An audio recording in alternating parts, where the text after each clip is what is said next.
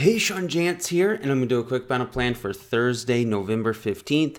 And I'm going to do it on /ES, which is the S&P 500, and the other indices that you can find on NADEX. And I'm going to start here on /ES, and every single evening, I always start on the 4-hour chart, as you can see right there. And that is because as far as the day trader goes, and the 4-hour chart is the most important chart to understand, is what is our bias on this 4-hour chart? Are we overbought? Are we oversold? Or are we at equilibrium? Okay?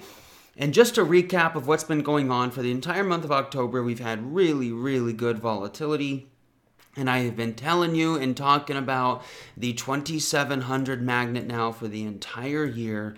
And we ended up going ahead and touching that 2700 magnet today on Wednesday. Just an insane magnet. And so you could have used that for just massive TP targets. And then obviously there was multiple times to catch demand off of that 2700 today as well. And so you can use it for you can use this 2700 for so many things. It's not going to be as relevant for tomorrow because we're literally right on top of it right now. And so, but I just wanted to recap, making sure that you're understanding how these magnets work. It is literally incredible what you can do when you find such large magnets like this. And so, knowing when now we start looking at the content here, you can clearly see last night we were mildly oversold, right? That's what I mentioned. Last night we were mildly oversold. Now that we have moved lower, we've now officially became oversold. Now, that does not mean that we just randomly buy, right? But what that means is, technically speaking, relative to past price, this chart is oversold. And technically speaking, we should see a little bit of a bull pop where we can look for possible resistance sell triggers as well. But we'll see those clear on the smaller time frames. But just know there's nothing stopping this from continue grinding lower because there is really good structure down there.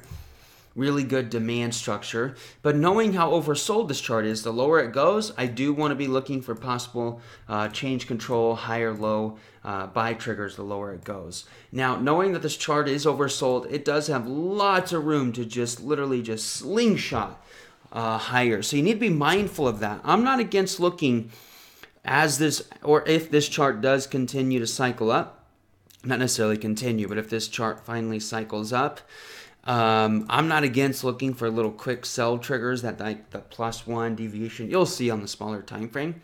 But you just need to understand that this chart has lots of room to continue cycling.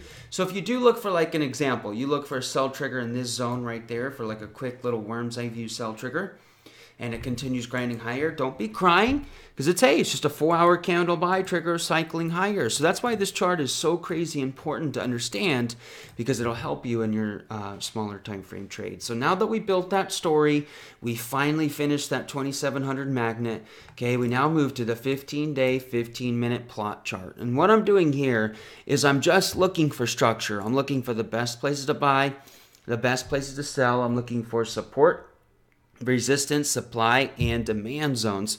And what I always do is I start exactly where price is, and then I start planning and visualizing. What am I going to do or not do at every single zone if this chart starts grinding higher tomorrow? And then what am I going to do or not do at every single zone if this chart starts grinding lower tomorrow? So let's first talk about if we grind higher. Our first contact zone is going to put us at that +0.5, but there's an issue with that, looking at that +0.5 for possible, like, as far as, +0.5 generally is a good place to look for sell triggers, but not this time. Why is that? Because we have a 15-day high here, we have a 15-day low here. That's literally right in the middle. There's no value in being a seller right in the middle of the gray box, which is the volume profile, the value area, right? There's no edge in being a seller right there. And knowing that this chart wants to continue really cycling higher, I'm going to skip that +0.5 for at least my money. Now, will it hold? I don't know. It might, right? +0.5 is generally a good place, but it's not good enough for my money. That makes sense?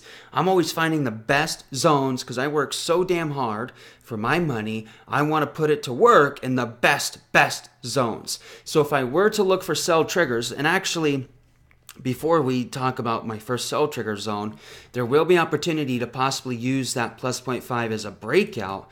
And if you want to try and spread it up for an 80% roll or even touch that plus one, you can try and look for that. It's just got to be very, very good on that higher low. The only way for me to even think about entering it would need a really good higher low, and then I can try for that 80% roll up in a value area high. Okay, now that is if where price currently is. If we go lower and then slingshot up, okay, it changes things. So I don't think people understand that. Where price currently is and it starts taking off, now that's good. But if it goes lower and then starts going higher, whoa, because now you need to regroup and really see what's going on the content there. Okay, and so let's say you missed the 80% rule, no big deal. Here is my first sell trigger zone. There's quite a bit of structure here, lots of change control, lots of volume. Plus one deviation Wednesday, Tuesday. We just need to get up into there. And then I find my change control lower high for my quick little sell trigger. So that's where I'd want to be looking for some carrot trades or even some set divergence convergence down. Okay, and then yes, there is opportunity for this sucker just to continue busting, because this chart has all of the room to run to about 27.75, which that's going to put us up here. That'd be roughly a +2 deviation. So there is room on that bird's eye view to run up into there. So just be mindful of that. That's why if I look for anything for sell triggers here, it needs to be so freaking fast. Get in and get out, because you don't want to get whipsawed from that 4-hour chart continuing to grind higher. Now if we go lower, it's pretty simple and clear cut. The lower we go, more oversold we're going to be, so I want to be looking for buy triggers.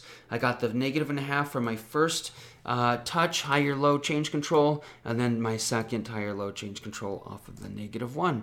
And if you do go below -1, we will have structure down there. So let's say you don't see change control, I'm still looking for demand. I just do the math for the -1.5. Will roughly be, 26.38, I believe, somewhere around there. 26, it'd be about 17 points, so 26.37, is that right?